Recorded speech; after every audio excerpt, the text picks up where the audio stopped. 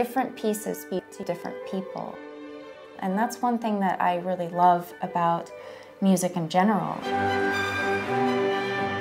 It's just, who are you and what do you want to hear today?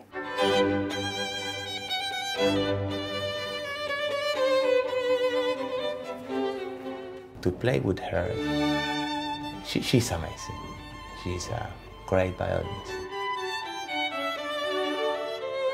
She has a very fine intonation and she has fantastic control of the bow. But she's as gifted as you can be. I think she's probably one of the most technically gifted fiddle players in the world. I've always wanted to write something for her. She has incredible ability.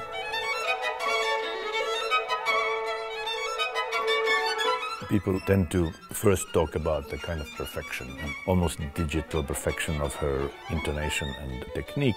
To me, that's secondary. One of the reasons we love Hilary is because she's willing to be a little bit different. She's willing to think a little bit out of the box. Now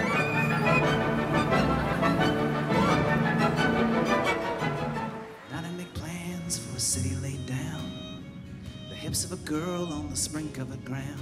I'm purely a classical musician, but I happen to also do other things from time to time. Streets named for heroes that could almost exist. I just like working on music, and it doesn't matter to me where it is or what it is, as long as it's something that's appealing to me and it's with musicians who put a lot of value on the work that they do. I try my best, and that's what's important to me, in trying to challenge my experiences and trying something new. And it's one of those things you have to do to learn. As I said, the last time I played here, I was 14, and I wanted to come back here. I remembered how great it was to play for everyone in a school context, but also for a group of musicians. I've been slightly terrified as well about tomorrow's concert, so fingers crossed. Not when I'm playing, but now. I thought that you'd probably appreciate the diversity of the program.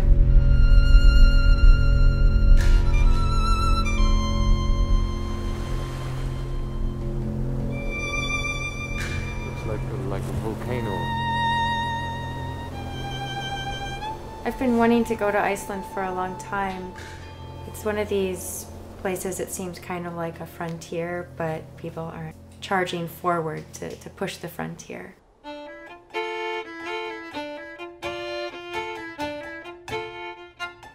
The best approach in that point of time is not to have an approach, I would say. Okay, so let's play together. It's a matter of leaving it all open so we can be really creative. The big difference for me is that nothing is written, so... I'm taking these off. You could say that nothing previously existed, but in fact I'm drawing on everything I've done.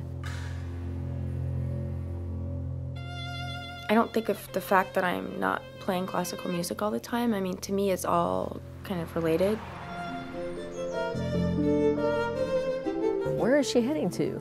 Boy, that's a good question, because I think the best thing in the world for a performer is to commission works, because that means that performer is making history. This project is 27 new pieces for violin and piano. I personally commissioned 26 of them. I found all of the composers I wanted to work with. All of these composers, in some fashion, wrestled with the question of what the perfect encore would be for Hilary.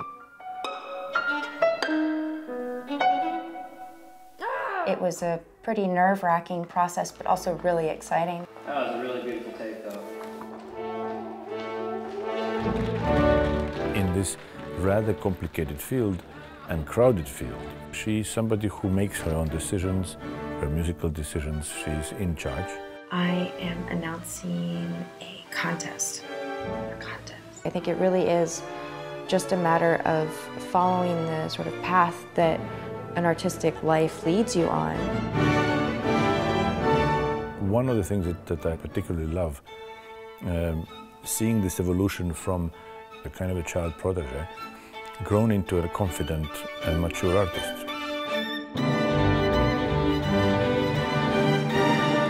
If you don't follow things that interest you, you may miss out on opportunities that may bring you full circle back to where you started as a much stronger individual and stronger artist.